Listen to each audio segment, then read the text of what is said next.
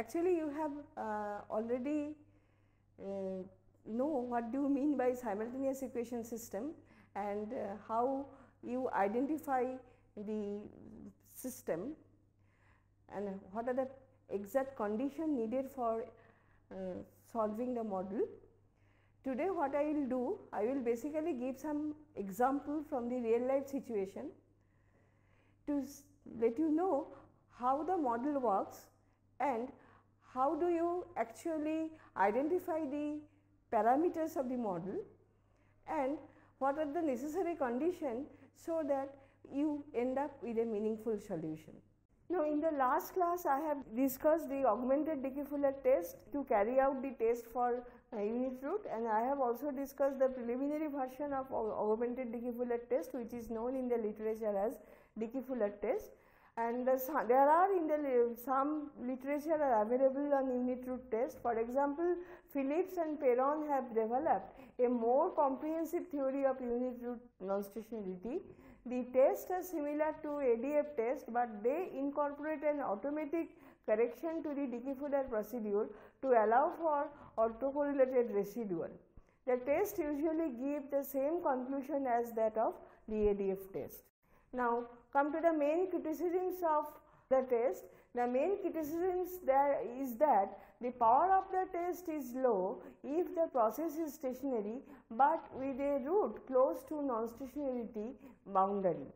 For example, the tests are poor at deciding if phi equal to 1 or phi equal to 0.95, especially with small sample size. If the true data generating process is, say for example, yt equal to 0.95 yt minus 1 plus ut, then the null hypothesis of a unit root should be rejected. One way to get around this is to use a stationarity test as well as the unit root test. We have looked at H0 yt is a stationary versus H1 yt is non-stationarity, so that by default under the null the data will appear stationarity.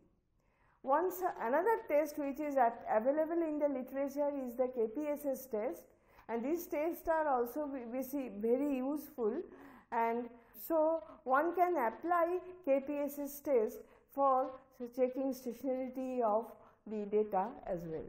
Now, in a univariate, as I have already discussed, in a univariate non-stationarity, the time series yt is said to be integrated of order d id if it is d minus 1th, if its d minus 1th difference is non-stationary, but dth difference is stationary. So, that basically implies you have to take dth time differences in order to obtain stationarity. Now, if yt is non-stationary, but delta yt equal to I minus byt is stationary, then the series is integrated of order 1. So, yt follows I1, but delta yt follows I0. So, after defining the concept of integrated series, let us have an idea of co-integration.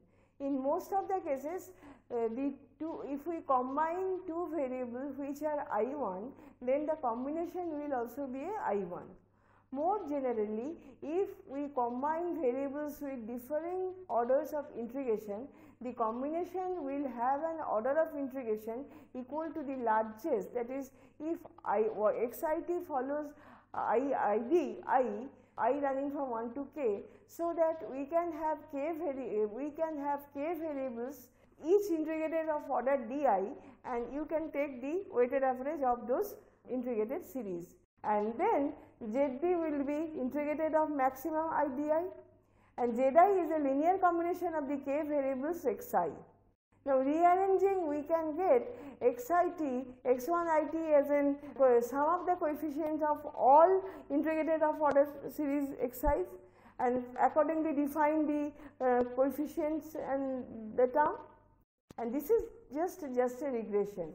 But the disturbance term of this equation have very undesirable property. Zd prime is not stationary and is autocorrelated if all the xt's are I1.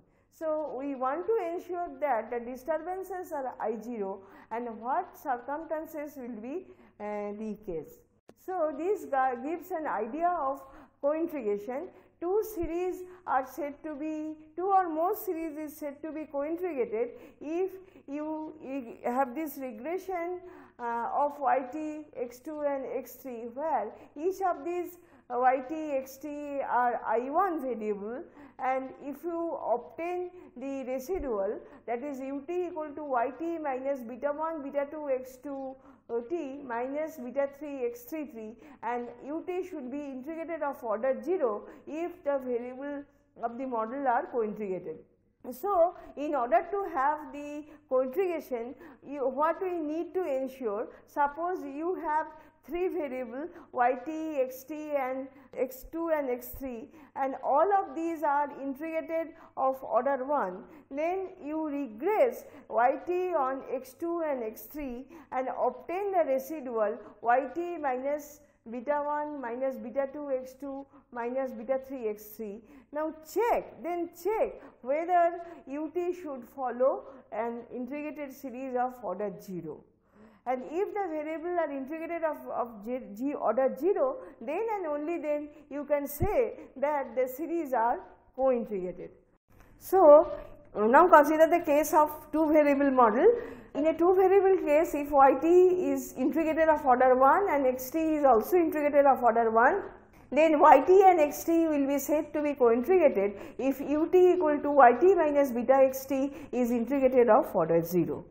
So, basically in order to test for cointegration, you have to apply for unit root in 3 steps. First of all, you have to test for whether yt follows I1. This will be carried out by performing a unit root test on yt. Then you have to test for whether xt follows an I1. This will also be carried out by applying unit root test on xt. Then if you find that yt and xt are co-integrated, are integrated of order 1, then you just regress yt and xt, regress yt on xt and have the residual ut equal to ut hat equal to yt minus beta hat xt, and then apply unit root test on the variable ut. Now, if you find that ut series follows a I0 series, that is it is integrated of order 0, then you say that the yt series and xt series are co-integrated. Now, come to the general case. You consider m cross 1 vector time series of yt and another series. Let us have the idea of cointegration for the general case, and m by 1 vector of time series yt is said to be cointegrated of order db, where 0 is less than b is less than d if each of the component of yit is id, but sum of the linear combination of the series y is id minus b for non-zero constant vector alpha. Alpha is the cointegrating vector or the long run parameter, and it is not unique. The most common case where d equal to b equal to 1, that I have already discussed. Now, if you support the idea of cointegration, that basically implies the series yt and xt move together, and in many time series are non-stationary. Now, note that yt follows I1 and xt follows I1. So, both yt series and xt series are non-stationary, but you are combining the two non-stationary series in such a way the resultant series are stationary series, so that the residual of this regression ut follows I0.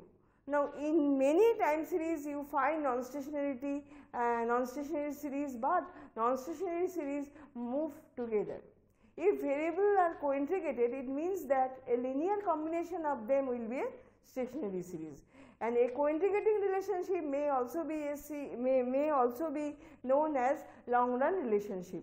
So, if you support the idea of co-integration, or if you support the hypothesis of co-integration, suppose you have co-integrating relationship between yt and xt, then you say that both yt series and xt series are integrated of order 0, and that is they are stationary series. So, that basically implies yt series and xt series move together, and you can find some equilibrium relationship between yt and xt. Now, there are many economic examples of co-integration. For example, there are co-movement between spot price and future price, and relative prices and exchange rate, equity price and dividend. So, in the literature you can find many variables which move together with one another, and you support the case of co-integration. Now, suppose you justify the existence of co-integration, and when the concept of non-stationarity was first introduced, a usual response was independently take the first differences of the series as I1 variable. Now, problem with this approach is that pure first differences model have no long run solution. For example, if we consider yt and xt, which are both I1, and then in the model we may write delta yt equal to beta times delta xt plus ut, but this collapses to nothing in the long run, and this definition of the long run that we see is where yt equal to y, xt minus or yt minus 1 is equal to y, xt equal to xt minus 1 equal to x, hence all the difference term will be 0, and delta yt equal to 0 and delta xt will be equal to 0.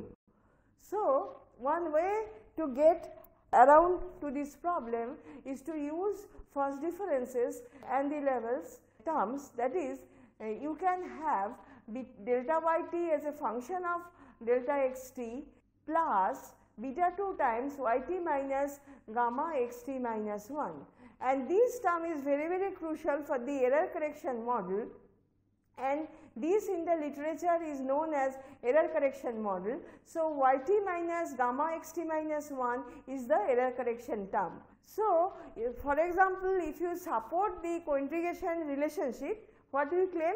You have the long run relationship between yt and xt. In that case, if you perturb the equilibrium relationship by some exogenous shocks, since there exists equilibrium relation, that basically implies it will ultimately come back to equilibrium, and as a result there will be some endogenous error correction to the system, and which is known in the literature error correction model. So, there will be some forces will be corrected automatically and will bring back the system to an equilibrium, because in the beginning you claim that you have an equilibrium relationship or a long run co-integrating relationship.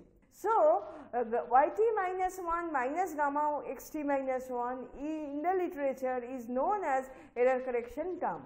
Provided that the yt and xt are co-integrated with co-integrating coefficient gamma, then yt minus gamma xt minus 1 will be I0, even though the constituted original yt and xt are I1. So, here you can see that you can have ordinary regression on equation 2, where delta yt is a function of delta xt and the error correction term, because all of the delta yt, delta xt as well as error correction term are of I0, integrated series of order 0. This is known as Granzer representation theorem, and the Granzer representation theorem shows that the co-integrating relationship can be expressed as a error correction model. So, what the basic idea of Granzer representation theorem? The Granzer representation theorem basically shows that if you support the idea of co-integration, then that will be represented by an error correction mechanism. That is, there will be an automatic error correction process to the system that will bring back yt and xt to the equilibrium relationship or co-integrating relationship if there occur any automatic shocks to the model. So, providing that yt and xt are co-integrated with co-integrating coefficient gamma, then yt minus gamma xt minus 1 will be I0 even though the constituents are I1. We can thus see that we can use OLS to 2.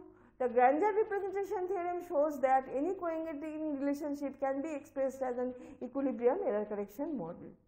So, for the k variable case yt equal to beta 1 plus beta 2 xt minus x2 t plus beta 3 xt plus qt.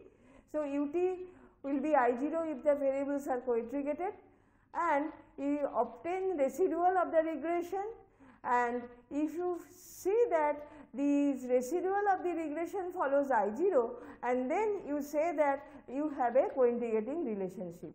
And Engel and Granger tabulated a new set of critical values, and hence the test is known as Engel-Granger test. So, what are the null and the alternative hypothesis for the test and the residual for a potential co-integrating relation? H0 unit root in the co-integrating relation are residual, and H1 residual from the co-integrating relation are stationary. And you can perform Engel-Granger the two-step method. In step 1, make sure all the individual variables are I1, then estimate the co-integrating relation by OLS, save the residual of the co-integrating relation, test these residual to ensure that they are I0, and in step 2, use the residual as one variable in the error correction model and perform the OLS regression, and this is basically the estimation of Engel-Granger two-step methodology by applying error correction mechanism.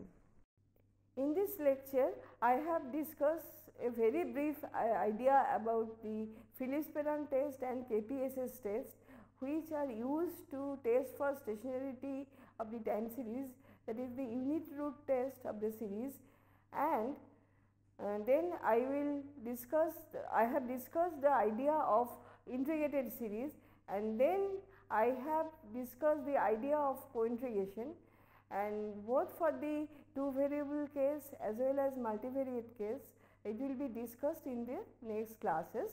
But in this class I have discussed the Engel-Granger methodology of two-step co-integration, testing for two-step co-integration, and the idea of error correction mechanism, how you estimate the error correction mechanism given the estimated co-integrating relationship of the model.